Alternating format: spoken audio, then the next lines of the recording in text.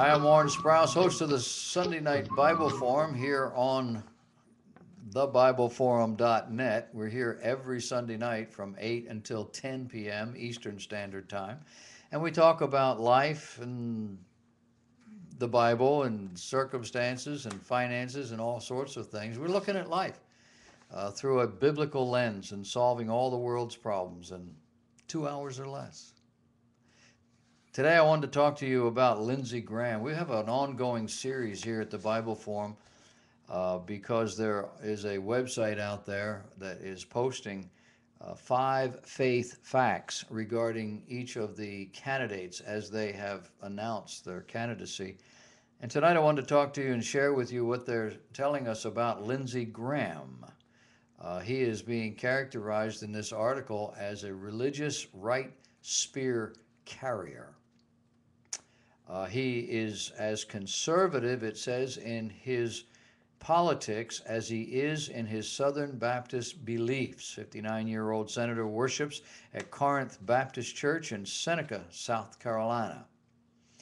He was educated in his parents' pool hall and at church. He says, everything I know about politics I learned in the pool room. He told a group of New Hampshire business leaders earlier this year explaining his distrust of the Iranian nuclear deal, according to the Lexington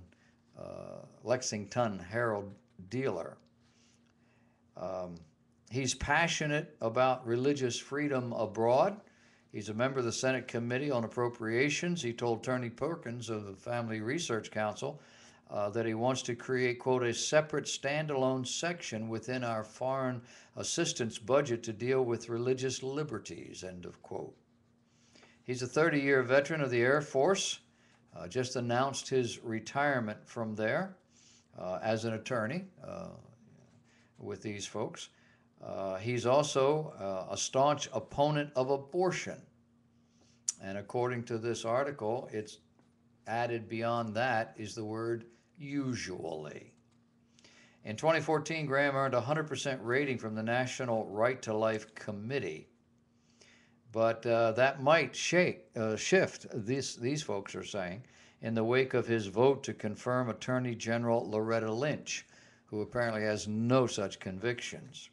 And it always wonders me when some of these representatives and senators vote for some of these people. I know they're saying, well, you know, the president has a right to get his own people, but my goodness, there is a line to be drawn. Do you want to fill the court and the cabinet and all of this with people that are just going to turn us upside down?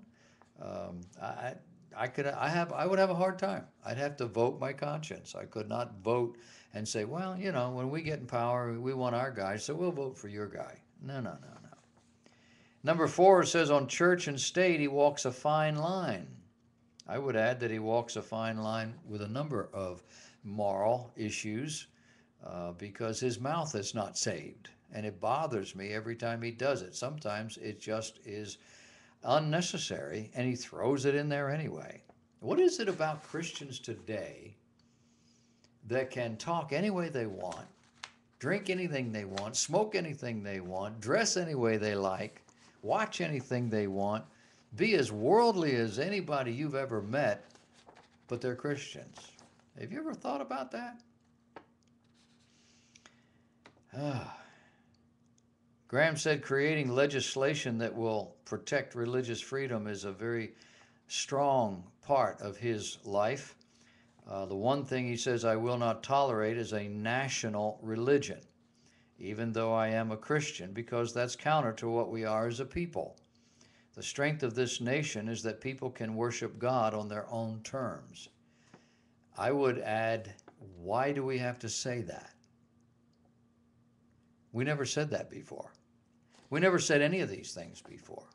We believed them, we lived by them, but we never said them. Why are we saying them now? Because there is a group out there that is trying to paint us as religious fanatics, trying to establish some form of a religious/government system here, merging church and state and calling it something. I don't know. They're doing that. There's not a Christian I've ever seen or heard of that's interested in anything like that. And now we have to come out and say, well, I really wouldn't want to have a state religion or a national religion. Nobody would. That's the whole point. Still, he's been rebuked by Theocracy Watch, a website devoted to combating the religious right, for pushing legislation in 24 that includes the acknowledgement of God as the sovereign source of law by an official in his capacity of executing his office. Did he do that? How dare he say things like that? Only the Declaration of Independence can say things like that. Only our founding fathers can say stuff like that. You can't say things like that. Where in the world do you think law comes from? It doesn't come from the average person walking down the street. We see them, don't we? They walk into churches and shoot people. You can't trust human beings to know what's right in that absolute sense of the word. Of course, law has a sovereign source. It's called God. And everybody in the 18th century knew that. Everybody in the 19th century knew that. Most people in the 20th century knew that. He's also a zealot when it comes to defeating Hillary. We can give him a round of applause for that one. Lindsey Graham, love him or not, he's South Carolina Senator.